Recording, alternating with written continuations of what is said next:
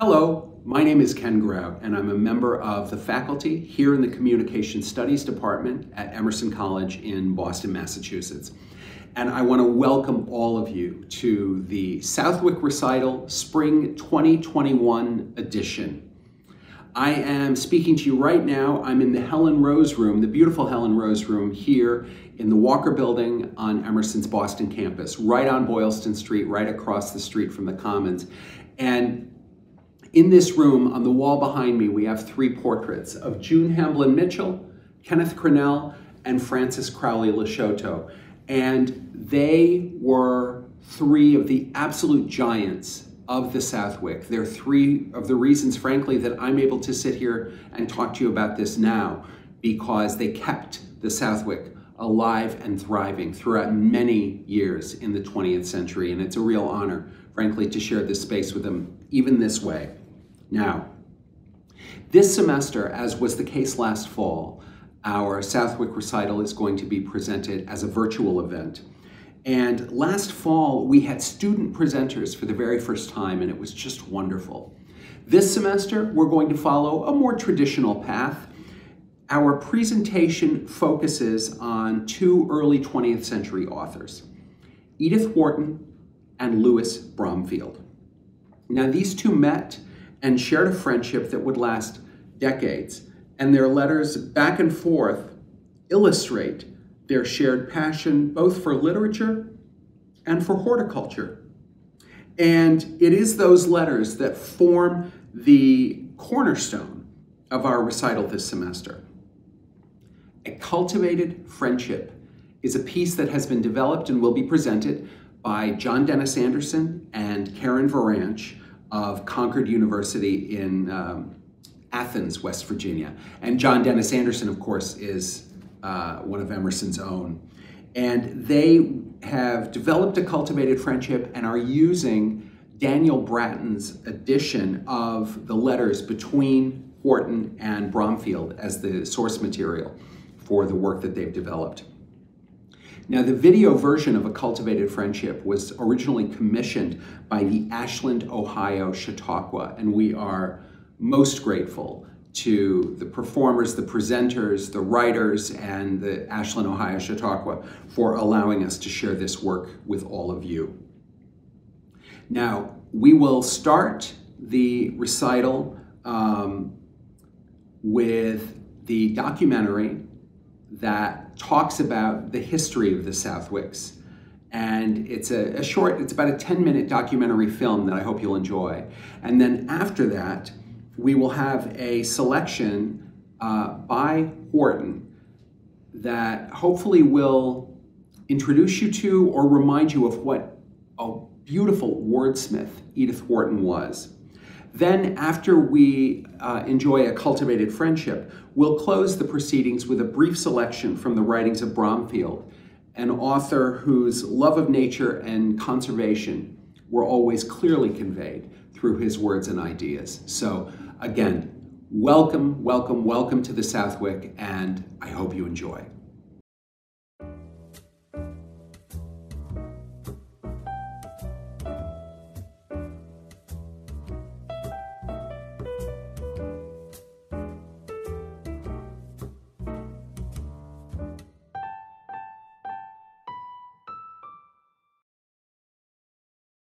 In the fall of 1900, Henry Lawrence Southwick announced a series of interpretive recitals of Shakespearean comedy to be presented in Steinert Hall, 162 Boylston Street, Boston, on consecutive Friday evenings. The cost for a single subscription to the 6 recital series? $5. And the series sold out. The Southwick series that began in the 1900s became part of the popular offerings for culture. And they became part of the cultural scene alongside of the Lyceum, the lectures, the Chautauqua Circuit. And this prevailed for much of the early part of the 20th century. This notion of Southwick's, of oral interpretations of works written either for the stage, as with Shakespeare, or for the parlor, as with Alcott, was not a new one. The idea of presenting literature, both dramatic and otherwise, as an article of communication by a single interpreter, rather than as theater by a cast of actors, had been around for some time. There was a long-standing puritanical prejudice against theater. Actors and actresses were believed to be immoral, you know. And platform performance provided a way around that anti-theatrical prejudice. Platform performances avoided sets and costumes and the morally suspect act of pretending to be someone you're not, of taking on a role. By staying within the more acceptable conventions of public speaking and lecturing. Platform performers, as these single interpreters came to be called, were an increasingly popular commodity in this country during the second half of the 19th century. Individuals presenting an entire play or an extensive rendering of prose or poetry, all for an evening's entertainment and enlightenment. The best of the lot made a handsome living touring and presenting works from authors, playwrights, and poets, both classic and modern. The most important author that was presented was Shakespeare. And one of the reasons was it was someone who spoke the language, who understood the language, spoke it clearly, and made it meaningful, and made it part of a person in the drama.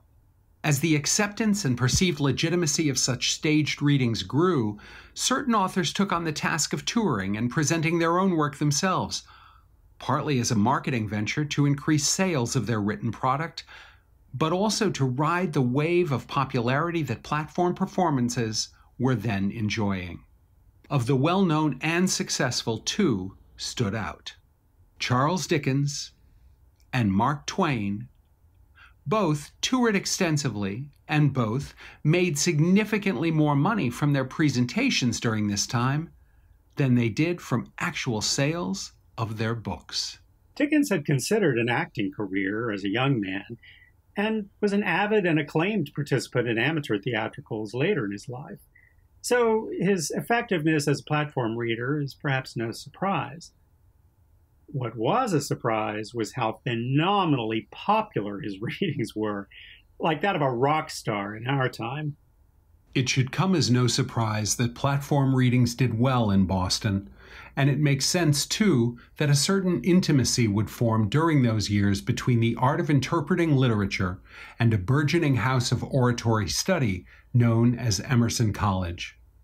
The literary recital started by Southwick in 1900 became a popular and lucrative attraction for the young institution. In the early days, Emerson was out there as a public venue, the Southwicks were, and thus they drew in the public, and there was a public to be drawn in.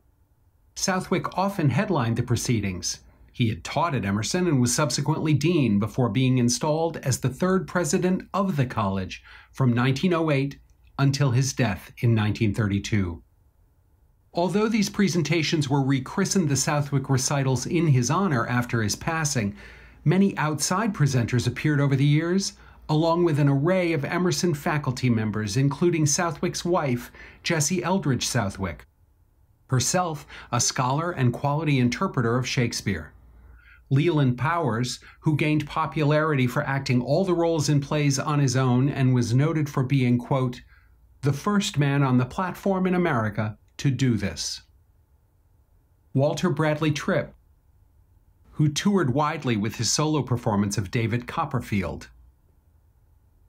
Edith Coburn Noyes, one of whose great triumphs was the Old English comedy She Stoops to Conquer. June Hamblin Mitchell, known to all on campus as Mama Mitchell, whose interpretations of Romeo and Juliet and the royal family were crowning achievements. Frances Crowley Leshoto, renowned for, among others, her singular interpretation of the play, Papa is All. Kenneth Cranell, regarded for his mastery of American musicals My Fair Lady and The King and I. Dorothy Main's Prince, lauded for delivering and bringing to life the poetry of Maya Angelou and Phyllis Wheatley. And John Dennis Anderson, known for working in the Chautauqua tradition and for his stellar interpretation of The Mutual Friend by Frederick Bush. Some of the most memorable Southwick recitals for me were the ones by professors of oral interpretation at other colleges and universities as guest artists on the series.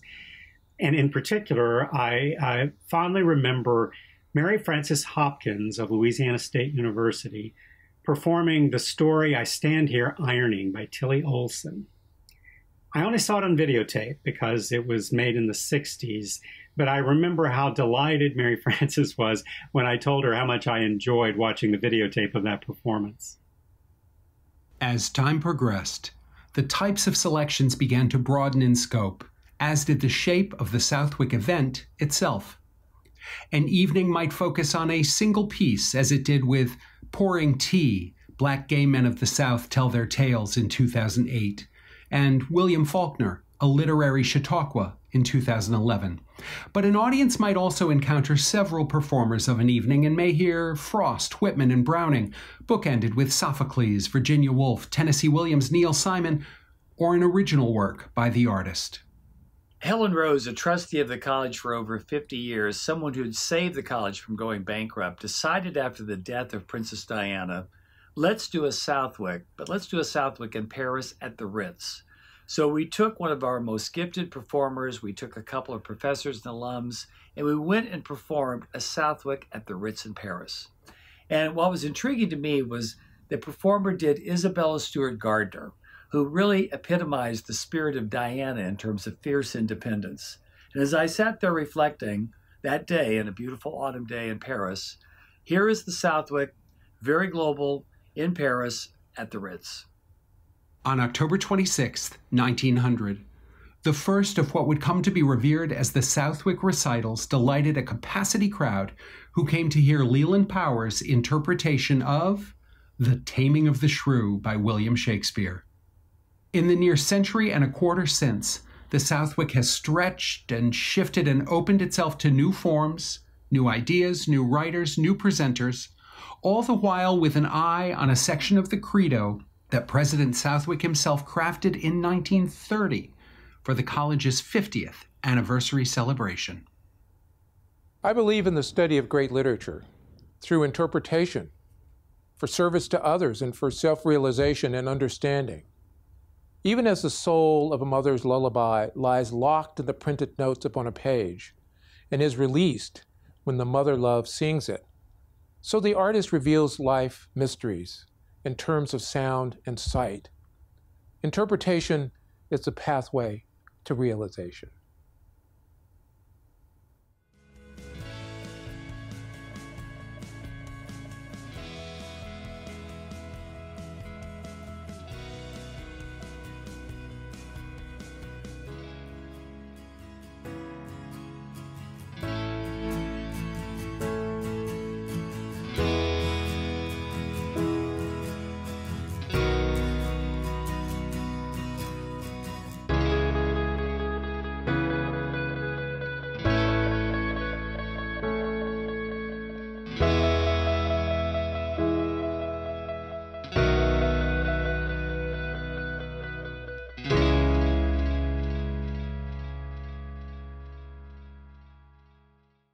Edith Wharton was a writer known for novels like House of Mirth and The Age of Innocence, most especially Ethan Frome.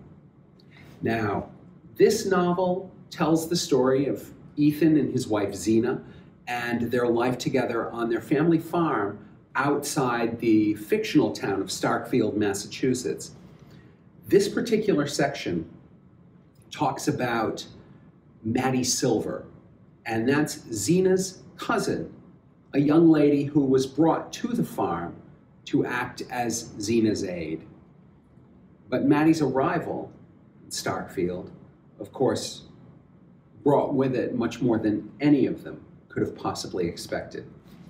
And this section from Ethan Frome demonstrates what I mentioned before. It just shows the power of Wharton's ability with the English language. Ethan Frome. Frome was in the habit of walking into Starkfield to fetch home his wife's cousin, Mattie Silver, on the rare evenings when some chance of amusement drew her to the village. It was his wife who had suggested, when the girl came to live with them, that such opportunities should be put in her way. Mattie Silver came from Stamford, and when she entered the Frome's household to act as her cousin Zena's aide, it was thought best, as she came without pay, not to let her feel too sharp a contrast between the life she had left and the isolation of a Starkfield farm. But for this, as Frome sardonically reflected, it would hardly have occurred to Zena to take any thought for the girl's amusement. When his wife first proposed that they should give Mattie an occasional evening out, he had inwardly demurred at having to do the extra 2 miles to the village and back after his hard day on the farm. But not long afterward, he had reached the point of wishing that Starkfield might give all its nights to revelry. Mattie Silver had lived under his roof for a year, and from early morning till they met at supper, he had frequent chances of seeing her. But no moments in her company were comparable to those when, her arm in his, and her light step flying to keep time with his long stride, they walked back through the night to the farm. He had taken to the girl from the first day, when he had driven over to the flats to meet her and she had smiled and waved to him from the train, crying out, "You must be Ethan," as she jumped down with her bundles, while he reflected, looking over her slight person. "She don't look much on housework, but she ain't a fretter, anyhow." But it was not only that the coming to his house of a bit of hopeful young life was like the lighting of a fire on a cold hearth. The girl was more than the bright, serviceable creature he had thought her. She had an eye to see and an ear to hear. He could show her things and tell her things and taste the bliss of feeling that all he imparted left long reverberations and echoes he could wake at will. It was during their night walks back to the farm that he felt most intensely the sweetness of this communion. He had always been more sensitive than the people about him to the appeal of natural beauty. His unfinished studies had given form to this sensibility, and even in his unhappiest moments, field and sky spoke to him with a deep and powerful persuasion. But hitherto the emotion had remained in him as a silent ache, veiling with sadness the beauty that evoked it. He did not even know whether anyone else in the world felt as he did, or whether he was the sole victim of this mournful privilege. Then he learned that one other spirit had trembled with the same touch of wonder, that at his side, living under his roof and eating his bread, was a creature to whom he could say, "That's Orion down yonder. The big fella to the right is Aldebaran, and the bunch of little ones like bees swarming, they're the Pleiades." Or whom he could hold entranced before a ledge of granite thrusting up through the fern while he unrolled the huge panorama of the Ice Age and the long, dim stretches of succeeding time. The fact that admiration for his learning mingled with Mattie's wonder at what he taught was not the least part of his pleasure. And there were other sensations, less definable, but more exquisite, which drew them together with a shock of silent joy. The cold red of sunset behind winter hills, the flight of cloud flocks over slopes of golden stubble, or the intensely blue shadows of hemlock on sunlit snow.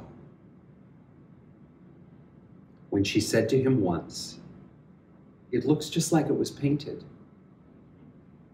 it seemed to Ethan that the art of definition could go no farther, and that words had at last been found to utter his secret soul.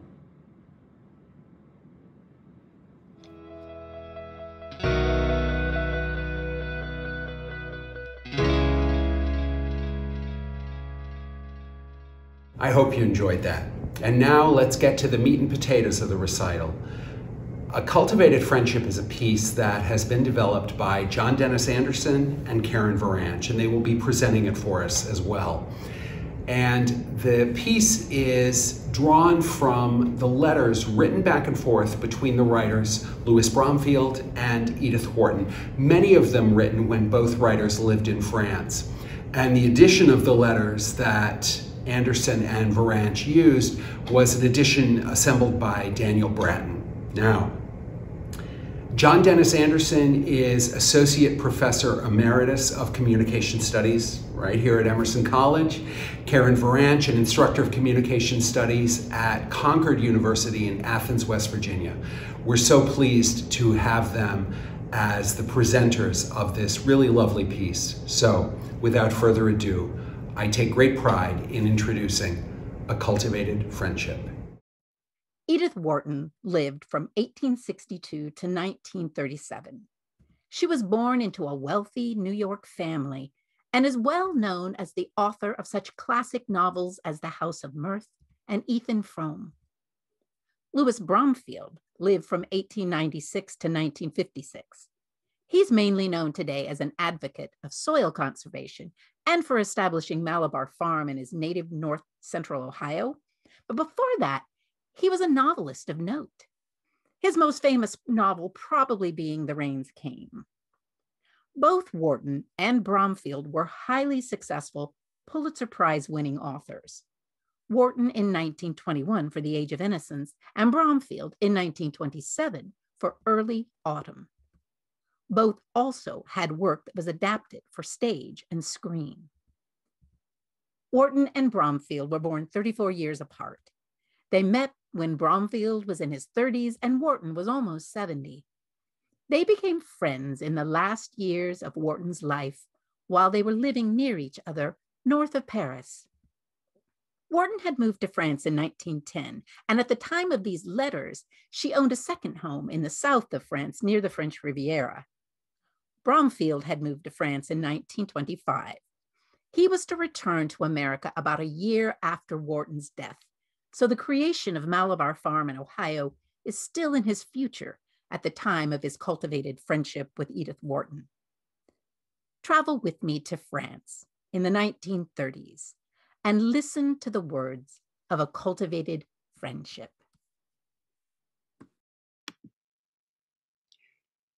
The odd thing is that I cannot remember when or how I came to meet Edith Wharton. I think it must be because from the first meeting, we seemed always to have known each other. I think we knew each other at that first, now shadowy meeting as well as we knew each other years afterward. When I saw her for the last time, from a distance, she was looking out of the window of her home at Pavillon Colombe in Saint-Brice, pale and tired and ill, forbidden by the doctor to receive anyone. Our own friendship had been a singular one, considering the fact that we came of worlds so utterly different. She herself came from the stock of old New York, out of a world that was restricted and even provincial, against which she revolted, while whatever I may be was born of the frontier, of that very world which she derided so bitterly in the custom of the country. Her god was Hamilton, the god of the Anglophile bankers and merchants of New York, and my own was Jefferson, the man, the agrarian idealist, who liked nothing better than staying until dawn incognito among the visitors of the nightclubs of his day. The arguments over the two men between us attained naturally the proportions of a humorous feud. Between us, as there should be between all prominent writers, there was a kind of fierce rivalry. Not enough has been made of the gravity of her revolt against that old New York world. In that world, she found herself almost alone. It was a world in which the freedom of the artist and even friendship with men was impossible. So there was nothing left for her but to escape. And she found her haven in an enchanted garden, in which Henry James was the head gardener, the one to whom the apprentice gardeners all listened, breathless, while he intoned. Above all, this gardener and his apprentices understood the quiet art of living well. Within the borders of the garden wall, he had built about himself and them. Within its walls flourished culture in its finest sense, a knowledge of art surprisingly profound, an intellectual curiosity regarding the new, the taste of excellent food, the beauty of nature, and of a garden. These and 1,000 more things. For those who did not know her, it doubtless seems unbelievable that the Edith Wharton who wrote of manners should love the earth. Yet it's true. I think I never knew anyone who loved it more. For her, a drought was a kind of illness from which she herself suffered physically, and the persistent cold rain which ruined the roses and damaged the prospects of a magnificent flowering was a kind of personal agony. The bond between us, which was a close bond, as close in many senses as I've ever known, was less that of writing than of gardening. We seldom discussed our writing, but we talked frequently and at great length of our dahlias and petunias, our green peas and our lettuces. If she had a rare or especially fine flower or vegetable, she sent or brought a sample of it to us from Saint-Brice, for we were near neighbors just north of Paris. I recall her telling me how she acquired her home, the Pavillon Colombe in Saint-Brice. After the war, I longed to get away from Paris, and my friend Elisina Tyler found a lovely little house in the northern suburb of Saint-Brice. It had been deserted by its owners, as all had been in the war, and I fell in love with it despite its dirt and squalor. At last, I was to have a garden again, and a kitchen garden with pear and apple trees. It was summer after a long storm. The little house has never failed me since, and I settled into peace and order, writing and gardening. I would love to ramble about through the deep woods and countryside. Yet what I recall on those rambles is my secret sensitivity to the landscape. I was in deep and solitary communion whenever I was alone with nature. It was the same tremor that stirred in me in the spring woods when I heard the whisper of the arbutus and the starry choir of the dogwoods. It has never since been still. I'm not sure if I'm happier talking about writing or gardens, but I am so thankful there are a few friends with whom I can do both. Senlis, November 1931. Dear Mrs. Wharton, we were delighted to have news of you and your garden. I envy you having a garden which shows signs of activity. Ours is completely dormant, except for a few pansies, wallflowers, picrettes, and anemones, which insist on blooming. The planting, manuring, and pruning is all done. There's nothing left to do. Even the new garden on the other side of the Nonette River is finished, except the grass planting, which cannot be done now. Really, next year, the place should be a jungle. I found another literary gardener in the person of Gertrude Stein, whose approach, needless to say, is far more intellectual and less passionate than our own. I suppose gardening is the best insurance against the complications and depressions of this age. Thank heaven I'm nearly at the end of my novel, A Modern Hero. It's reached the point where it carries itself along, gaining speed and demanding to be finished, which I find is always an excellent sign. Oh, I'm bringing this to an abrupt close as I've just decided to go into Paris and see the picture which was made of my last novel, before I leave to join Mary and the children in Switzerland. I'm sure Mary joins me as well in the best of wishes. Louis Bromfield. St. Clair, January 1932. My dear Louis, your book, A Modern Hero, came the day before yesterday, and I have already snatched at a few pages of it, and I'm wanting more. The highest tribute from one novelist to another. I'm much excited by the discovery that while you were creating your character Claire Creighton at Senlis, I was putting the finishing touches to her twin sister at my home in Saint-Brice. You'll see, and I think agree, when I introduce my character, Floss Delaney, in The Gods Arrive to you next September. By the way, I had a letter from my publisher the other day asking if I would explain the meaning of my title, The Gods Arrive, for the benefit of the book agents, or whatever they are called, who were puzzled. I was quite amused they didn't recognize the allusion to Emerson. When half gods go, the gods arrive. It's quite apt as an expression of my character's tumultuous romance. Oh, and I've also had a letter from an admiring male reader who tells me that he wants my autograph because, quote, writers sometimes run naked into the arms of their readers when they, I trust he means the writers, least expect it. If you can break away from skiing in the Alps before we both return north, I should love to show you St. Clair. Yours ever, Edith. February 1932.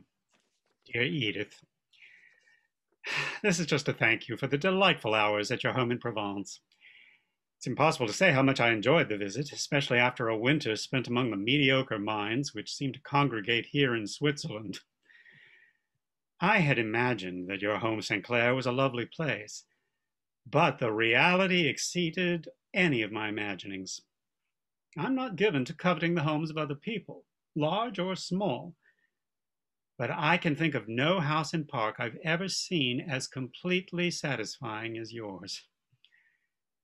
I wanted so much to read the opening pages of your memoirs. Perhaps you'll let me see them when I come to Saint-Brice. Nothing could interest me more. Let's have news of you soon. Mary joins me in sending much love. She's feeling rather tired and extremely bored, which I can well appreciate, but she only has 2 months longer to wait. Louis Bromfield. Senlis, April 28th, 1932. Dear Edith, many thanks for the card and the telegram. Mary, I know, wrote you about the coverlet, which is a beauty. The baby, our third girl, arrived Monday night with comparatively few complications and is very big and fat and hearty. We've named her Ellen Margaret after her 2 grandmothers. Ah, the garden is a miracle just now. We've lost literally not one plant during the winter, and everything is now a riot of flowers, and all the fruit blossoms are coming out. I scarcely believed it possible to have such a show so early in the year. The wallflowers are particularly miraculous, some of them nearly 3 feet high and very bushy. Of course, it will all be better and better as time goes on. Oh, Sinclair Lewis is here in Paris at the moment. I gather from newspapers is not behaving himself too well. Perhaps you've seen some of the stories. They've been rather veiled, but thoroughly malicious, and I gather from them that he's been drunk ever since he left America. I sent him a telegram, but it fell into a great void. I don't like seeing him in that state. It appears that he'll only speak German and sounds rather unbalanced. Do write soon and give us news of yourself. With much love from us both.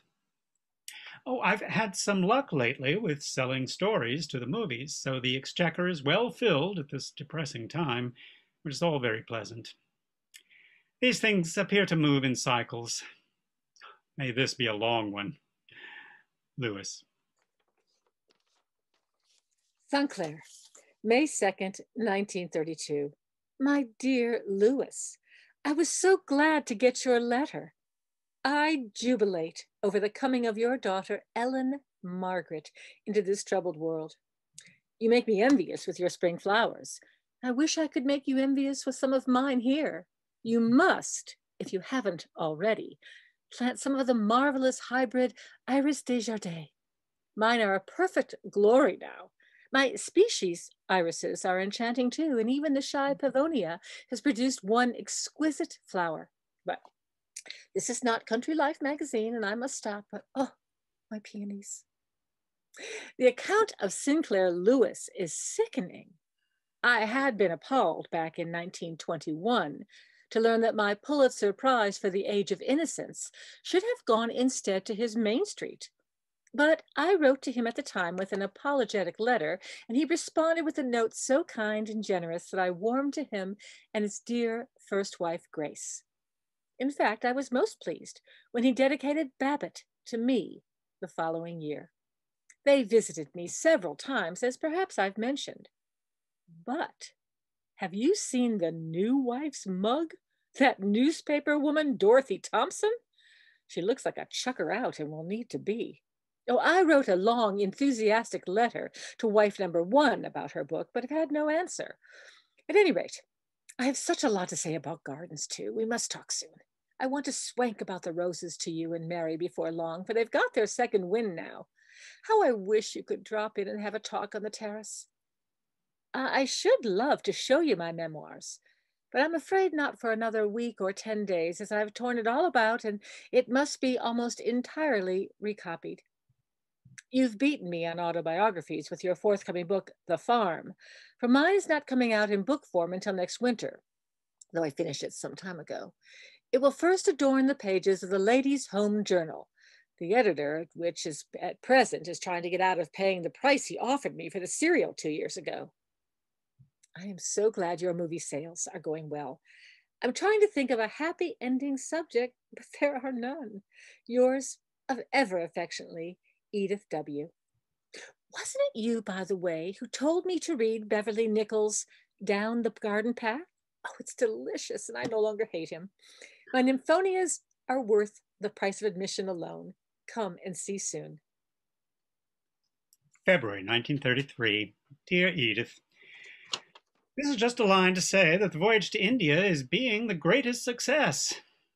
Thus far, we've been to Baroda, where we were entertained in feudal splendor and extravagance for 10 days, thence to Kush Bahar, where we spent 10 days shooting leopards and leading a life that was unbelievably romantic. The palace is beautiful in a perfectly extravagant fashion. Little farms and big patches of luxuriant jungle with lovely rivers and artificial lakes everywhere. And for a backdrop, the whole snow-white range of the Himalayas. In the midst of it stands the palace, an enormous Italian Renaissance building where we stayed. At sunset, the jackals swarm over the park of the palace, howling and screaming, and the leopards come into the rose garden. Roses, by the way, are magnificent in Bengal. From the village comes the sound of music and temple gongs. And inside the palace, one has cocktails and a magnificent dinner in a room lined with literally hundreds of gold and silver racing cups to the accompaniment of the latest jazz. None of it makes sense, but all of it is thoroughly delightful and fantastic. We sail for home on March 13th, landing at Genoa, so there's no chance of our passing through Provence on the way home, much to our regret. We shall be back in Senlis by April 1st. I found a new flower, name unknown, which we may be able to grow in Europe. I'll send you some of the seeds. It's a perennial in gentle climates and looks like a single marigold, but is flame color. Mary joins me in sending love. My secretary, George Hawkins, also sends his best wishes. As ever, Lewis. Aunt Claire, March 24th, 1933. My dear Lewis, you must be approaching Senlis by this time, and I want my greeting to meet you there. I was delighted by your picturesque description of the Indian adventure, and I'm so glad it's been such a great success. It reminds me of a trip I took to Morocco in 1917. In the midst of the war, the brief enchantment of this journey through a country still completely untouched by foreign travel was like a burst of sunlight between storm clouds. It's a curious, beautiful country, rich in landscape and architecture. Like you, I could taste the transient joy of wandering in cities of ancient mystery. I'm also equally glad that you and Mary did not come and see me this winter, for we really have not had 3 good days of weather on end since the beginning of the year. Oddly enough, however, it did not freeze, though it did every other hateful thing it could, so I have struggled through without losing any plants. The mention of plants reminds me that someone recommended to me the other day Barr's new dwarf Michaelmas daisies. Do you know them? I've sent for them and they sound delightful and ought to look jolly in a rock garden. Directly after Easter, I'm leaving for Rome and Naples. I shall look forward to seeing you both in June. Meanwhile, this brings all my fond wishes for the success of your spring garden. Many messages to Mary and best regards to Mr. Hawkins. Yours affectionately, Edith Wharton. Paris, June 12th. 1933. My dear Louis, what a kind friend you are. Your letter warms my heart. As long as I have friends like you and the Gilets, I shall never quite feel chilly and grown old. I shan't be at Pavillon Colombe until early in July due to my housemate's illness. I've been sitting here in Paris at the Hotel des Crayons, looking at the flowers and eating the fruit brought from my home by my gardener, Emile, and I simply can't stand it. So I'm going over to England on Friday to do some motoring until I can get into my own house again. I'm so glad Mary is better. Please give her many messages from me and thank Mr. Hawkins for his kindness. I should get out to Senlis before Friday, but I'm afraid I have too many things to do in Paris. By the way, I do have very fond particular memories of a hotel in Senlis. That's a story for a more intimate tete-a-tete.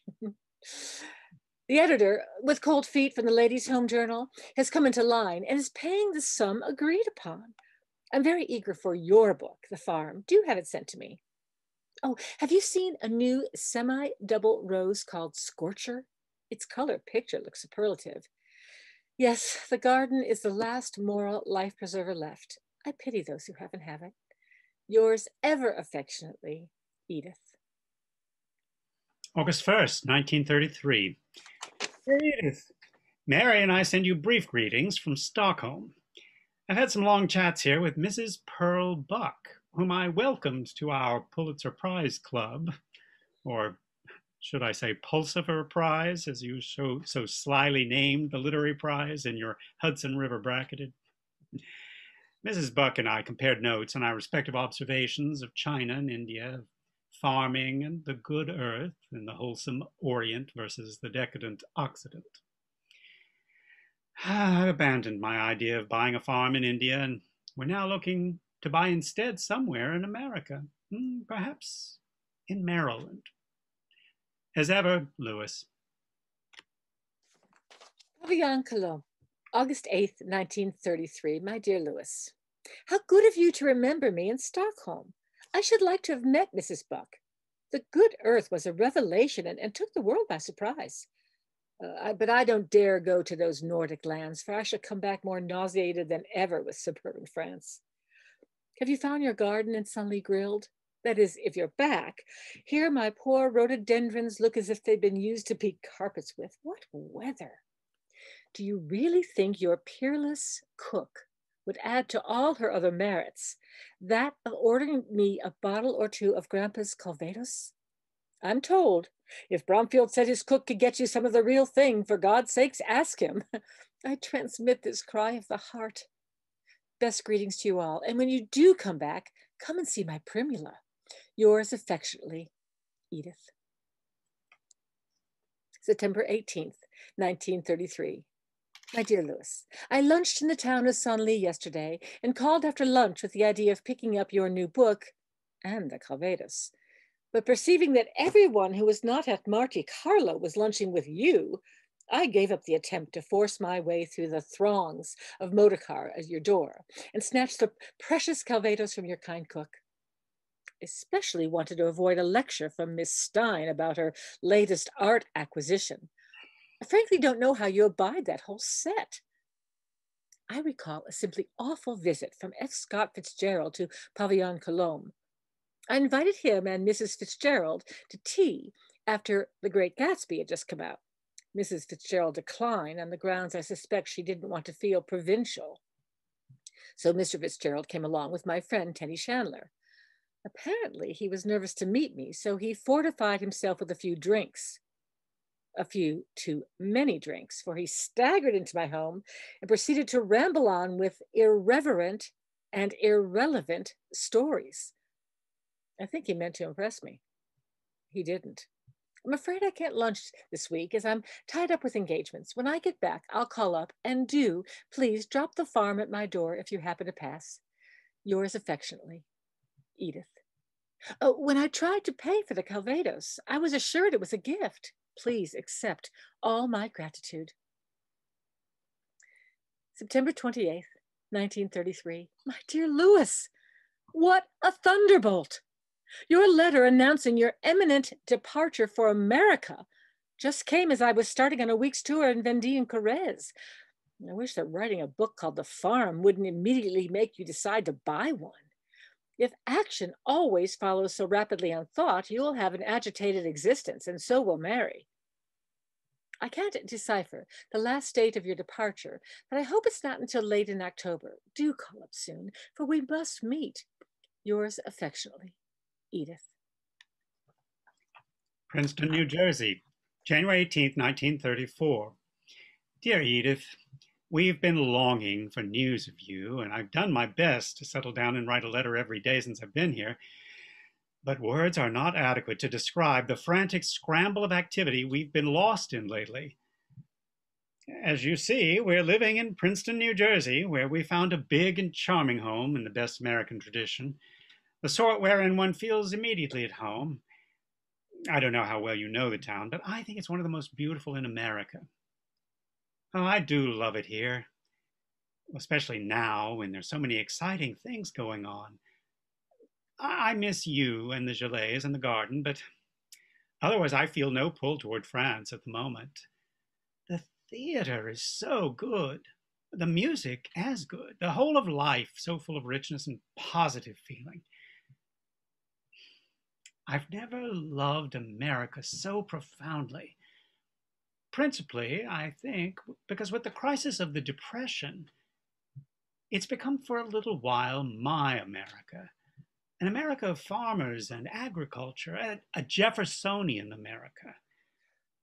The bankers and merchants, those Hamiltonians, are out. I am sure to your dismay, Hamiltonian that you are. It's very amusing to find bankers looked on as pariahs. It's very odd to go out to dinner and to find the financial geniuses of yesterday eating humbly and seated with meekness, without the pomposity of which only bankers are capable. Oh, there's a story about two men who met for the first time in years. One said to the other, "Well, Jim, what are you doing now?" Jim turned away with a bowed head and murmured, "I'm a banker, but don't tell my mother. She thinks I'm playing piano in a brothel." Oh, do write and tell us news. I've done a play which it appears will be produced either with Ina Clare or Tallulah Bankhead, both excellent actresses. First here and then in London or vice versa. Oh, so that's exciting. We miss seeing you, but we're looking forward to your return to Sombrice in the summer. The farm has been very successful, and judging from the fan mail, I've converted whole families of Hamiltonians to the true faith. We miss seeing you, but are looking forward to your return to Sombrice in the summer. The farm has been very successful. As I said, George Hawkins and Mary join me in sending the love of all the Bromfield family. Write soon. Affectionately, Louis Bromfield. St. Clair, March 16th, 1934. My dear Louis, it was such a pleasure to get your delightful letter that I wanted to answer it at once. You make me dizzy with all your plans for novels and plays and movies. I've had several cinema proposals, but they seem to fade away after time, and so far no cash has resulted. But my memoirs are coming out in a few weeks, And I think I've made a success with the story Bread Upon the Water, which apparently is to be filmed. My garden has been a great joy this winter. I'm looking forward impatiently to the horticultural pleasures of Saint-Brice, where I shall probably arrive in June. I hope to hear from you, and I wonder if the first sight of your flowers will not make you waver in your allegiance to America. However, I'm sure you are right in feeling you ought to be there now, and I only hope that you will continue to lead a double life, in which Senlis is still included. All my greetings to Mary and the infants. Yours affectionately, Edith W. Senlis, April 18th, 1934. Dear Edith, we were delighted to have your welcoming card and letter, to hear that the winter has passed so well without any apparent frosts. I returned home to find that Senlis had had the hardest winter since 1870. About a fourth of the perennials and all of the penstemons, of which I was very proud, were killed. Also about 3/4 of the dahlias, virtually my whole collection. Anyway, it gives me something to start on again. Fortunately, I have enough plants in my nursery to fill the gaps. I hope Saint-Brice has not suffered so severely. New York was deliriously exciting. I wrote and sold a play there while there called Deluxe, about the end of all the people who live on fat dividends. America, and especially New York, are fantastic and colorful. I had adventures worthy of the Arabian Nights. There's a kind of haphazard beauty, born, I suppose, of the colossal vitality, which I find very thrilling. Not to mention those other qualities of youth and a passion for gambling and a kind of gusto and abandon, which I cannot do without for long. Still, it is very nice to be back again. Oh, the forest is lovely, and the life so peaceful and lazy. We are hoping that we shall suffer less this year from the descent of the casual American caller. Last Sunday, we decided firmly that we would not admit more than 5 people. But when lunchtime arrived, there were 14 in spite of everything we could do. We are awaiting impatiently your return. Affectionately, Louis Bromfield.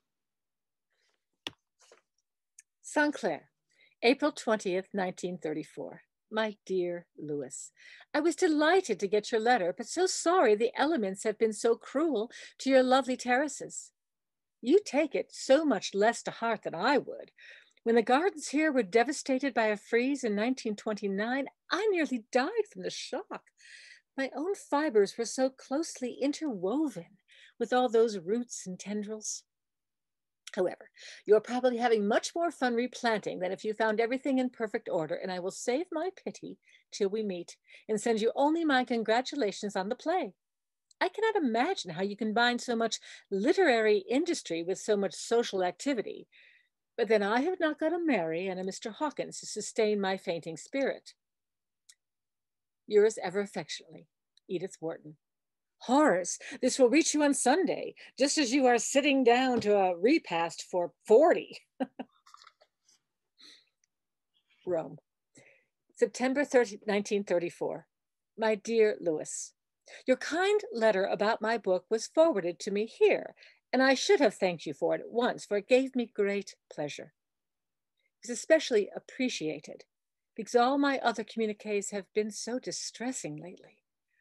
Our friend Louis Gillet sent me a report of the Nuremberg rally, relating it was like a vision of the Antichrist, a scene from the apocalypse.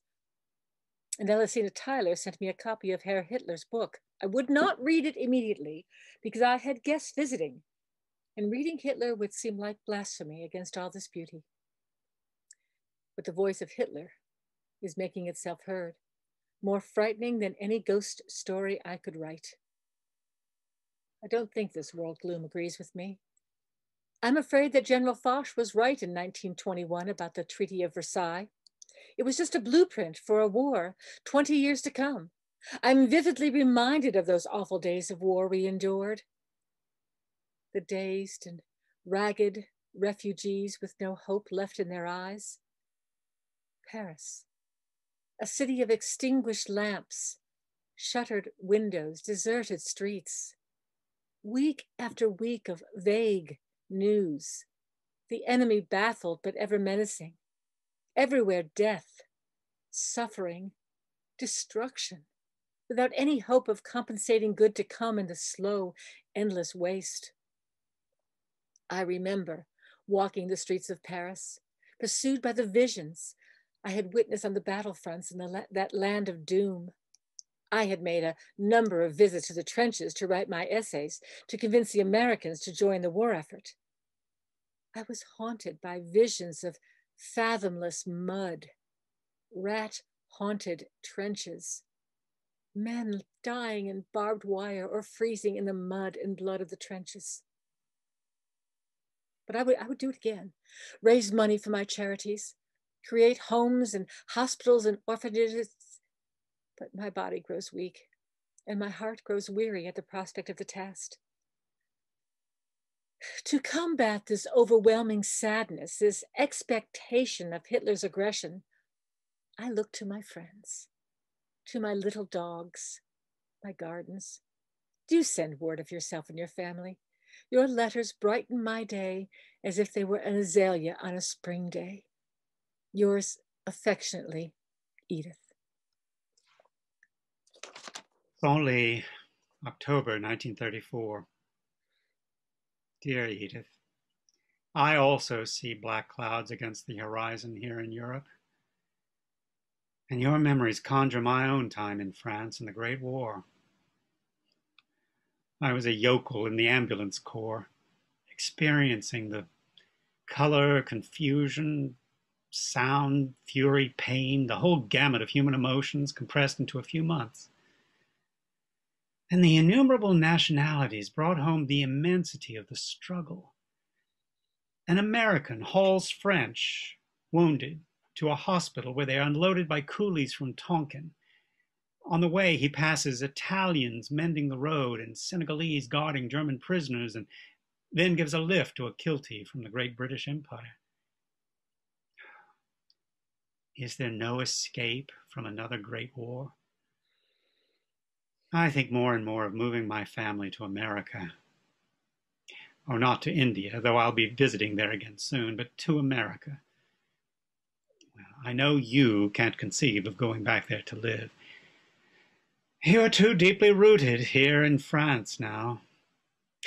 Though at least you are not one of those idiotic Americans who seek to be more French than the French, thank goodness. You don't like Frenchmen because they're French, or Englishmen because they're English.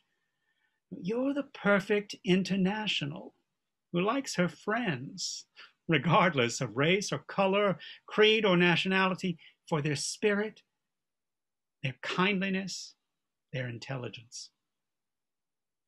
My friend Eric Maria Remarque once told me a story that reminds me of you, dear Edith. Now, it's difficult to conceive of two writers more remote from each other than you and Remarque. Two books could scarcely be, save in their craftsmanship, more different than The Age of Innocence and All Quiet on the Western Front. But you two have much in common. His story concerns two men, strangers, seated at a bar in Paris. A little drunk, the first one addresses the second, who also has had a drink too many. The first man asks the second, do you like Americans? And the second man says angrily, no. The first man continues, do you like English? And again comes the surly answer, no.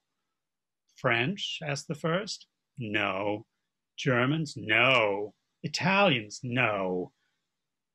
Then, after a moment's baffled pause, the first man asks, well, who do you like?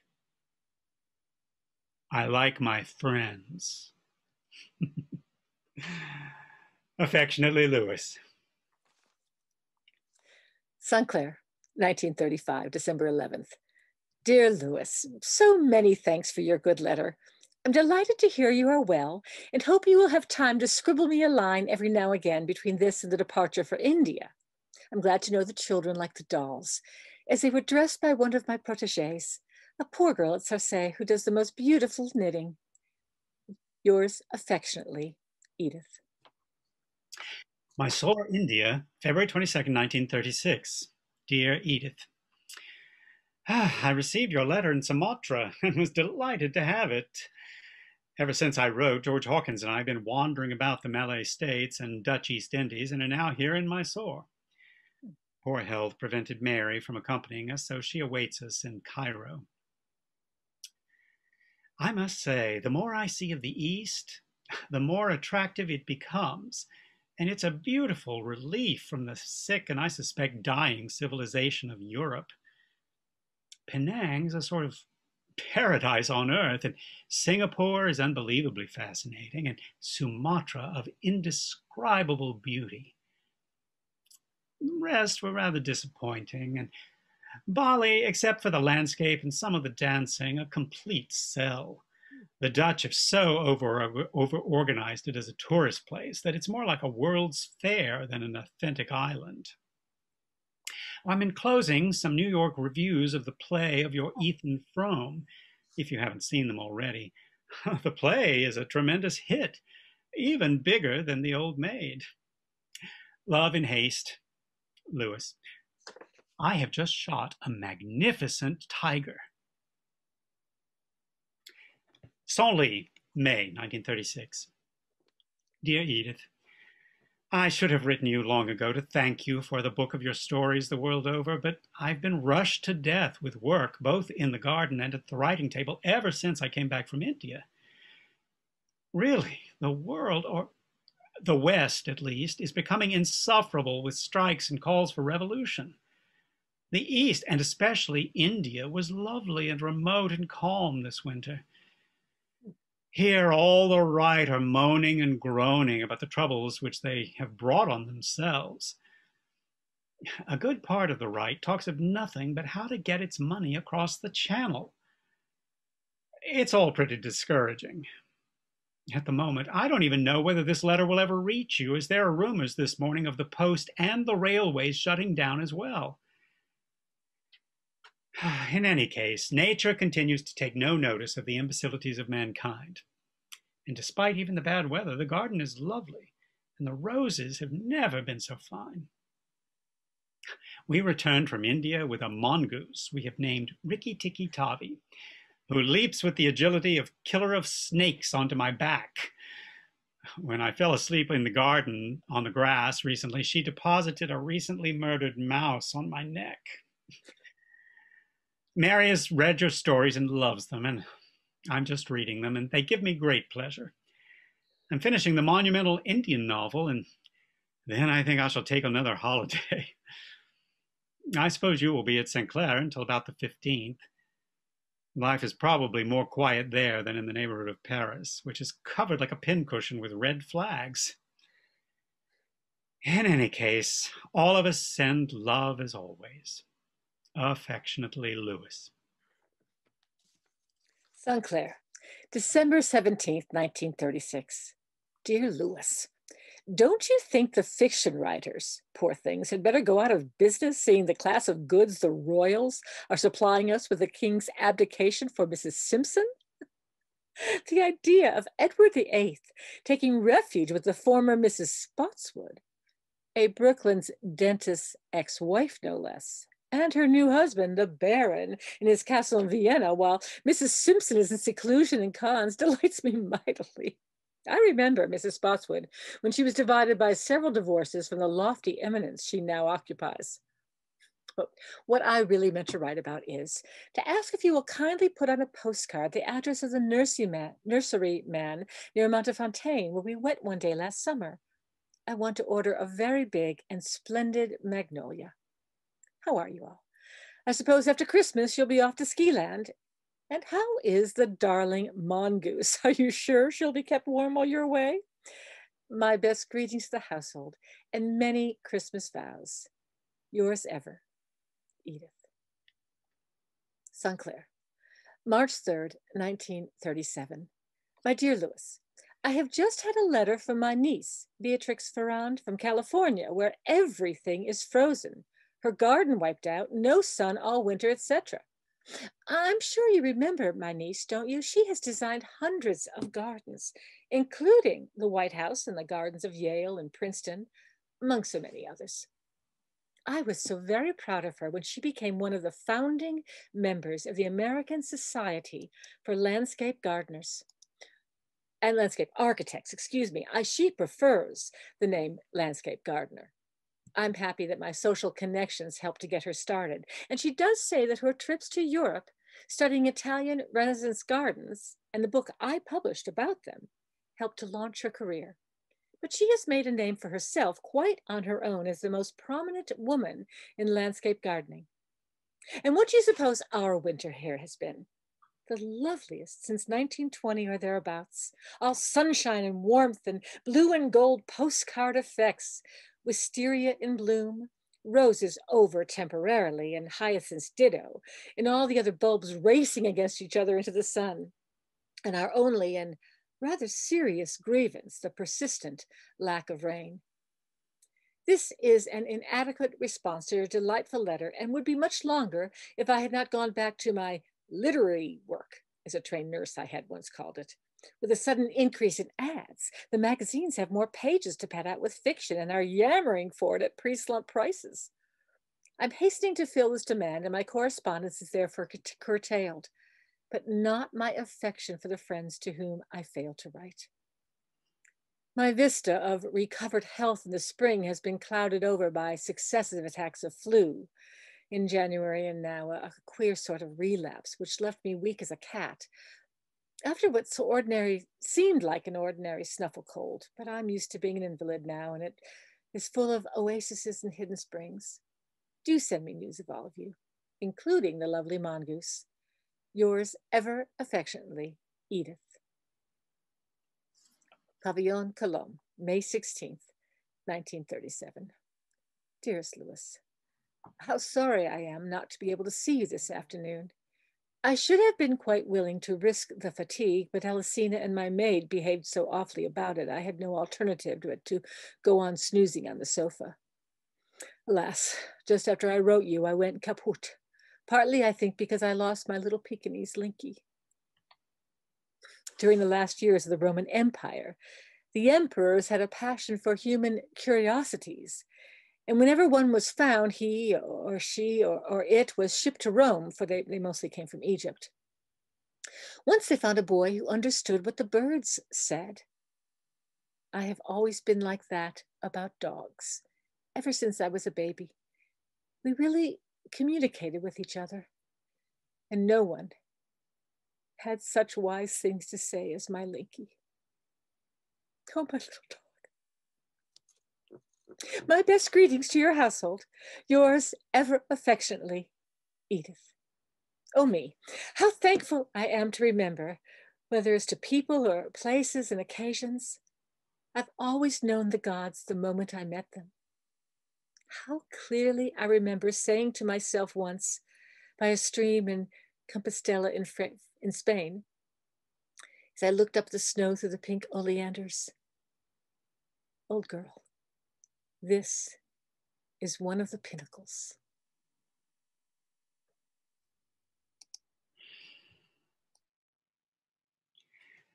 One of my most vivid memories of Edith Wharton was of the summer before she died. She had been ill and she was tired, and when she came to lunch, I chanced to tell her of a dahlia breeder and grower who lived and had a garden in the village of Aumont, a little way from Senlis. He was a strange, wild character, a man with bright blue eyes and fierce mustache, a communist, not in the dull doctrinaire way, but in a primitive, fundamental fashion. He wanted desperately that the world should be a fine and beautiful place. He bred dahlias, fine and beautiful new varieties. Communism was something that Edith never understood and which she regarded with horror. But she didn't hold his communism against my friend the dahlia grower. She knew, I think, as she knew so many things, that between her and himself there was a bond beyond all differences of politics. When he saw that she loved and understood all plants, between the two of them, Edith Wharton, friend of Henry James, who dined in the most beautiful homes in the world, and this half-wild communist peasant, something wonderful and beautiful happened. For a time, they became brother and sister. They talked of flowers, of soil, of fertilizers, of experiments, of climates, and she ordered from him dahlia after dahlia, which she never lived to see in flower. She was weary when at last, later in the afternoon, she finished tea and set out for Saint-Brie. But I had never seen her happier. I wish I knew what people meant when they say they find emptiness in this wonderful adventure of living, which seems to me to pile up its glories like a horizon-wide sunset as the light declines. I'm afraid I'm incorrigible. Despite all I've seen, I still love life. I love wonder, and I love adventure. It was the last afternoon we spent together. I did see her again distantly when she was dying, on the day I came to see the garden, but it was more like seeing a ghost, someone who was already dead, framed inside one of the lovely windows of the pink facade of Pavillon Cologne. Now she was tired and ill and reconciled to death. But that day, among the dahlias, although she had been very ill only a little while before, the old vitality charged the frail body and the precise, astute brain. And I think it's always thus that I will remember her, moving among the glorious dahlias. She was happy that day because she had found new and extravagant beauties in the world, and because she had made a new friend. That last sight of her moving among the flowers was the picture of a lady, a very great one. Thank you so much for that. John Dennis Anderson, Karen Varanch, wonderful. Thank you, thank you, thank you. And to bookend A Cultivated Friendship, we heard a passage from Edith Wharton beforehand, and now just a brief piece from Louis Bromfield. Bromfield and Wharton, as you learned by listening to A Cultivated Friendship, spent time at their respective homes in France at the same time. And that is where a lot of their friendship developed. Shortly after Edith Wharton died, Louis Bromfield had to leave the home in France that he had come to love. He had to leave it behind. And this passage that I'm about to read comes from his memoir, Pleasant Valley. This is a section of Pleasant Valley by Louis Bromfield. The hardest thing for me to bear in leaving France and Europe was not the loss of the intellectual life I had known there, nor the curious, special freedom which a foreigner knows in a country he loves, nor the good food, nor even the friends I would be leaving behind. The thing I would miss most, the thing to which I was most attached, were the old house and the few acres of land spread along the banks of a little river called the Nonette. Land, earth, in which I had worked for 15 years, planting and cultivating until the tiny landscape itself had changed. If I never saw it again, a part of my heart would always be there, in the earth, the old walls, the trees and vines I had planted, in the friendships that piece of earth had brought me with horticulturalists, farmers, peasants, market gardeners, and the working men whose communal gardens adjoined my own.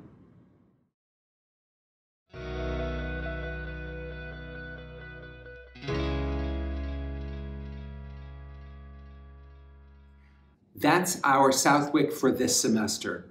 And before we say our goodbyes, I would be remiss if I did not recognize that today is May 4th, and it's the 51st anniversary of the killings at Kent State University in Ohio. On this date in 1970, 4 students were killed and 9 others were injured by the Ohio National Guard. This event has been widely seen as really the beginning of the end of the Vietnam War. The 4 students who were killed, 2 were involved in campus protests against the expansion of the campaign in Vietnam, and 2 others were simply observing the protests from the sidelines. But in the melee that followed, the 4 students were killed. Their names are Allison Krauss, Jeffrey Miller, Sandra Schuer, William Schroeder. The Communication Studies Department has a long history of commemorating the tragedy at Kent. So today, once again, let's just pause to reflect, to remember, and to honor. Again, thank you so much for attending the recital this time around, and have a great summer. We'll see you next semester.